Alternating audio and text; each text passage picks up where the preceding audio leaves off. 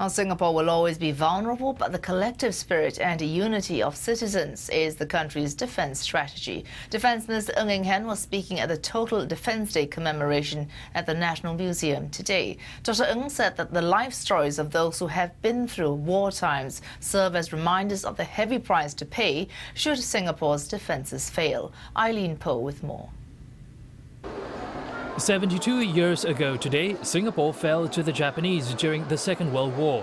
Mr. Mani was only 10 then, but horrors of the war are still vivid. Blood streaming, and then after that, everybody was screaming and shouting. Then somebody put my sister in my hand.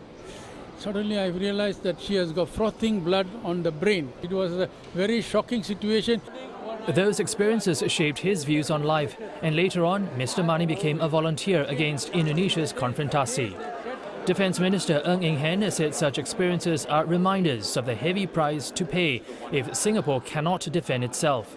If we can tell our younger generation that, if we can convince them that in order to be secure, you must be strong, you must be united, you must be a cohesive society that is able to defend your way of life, then I think our children's generation will be secure.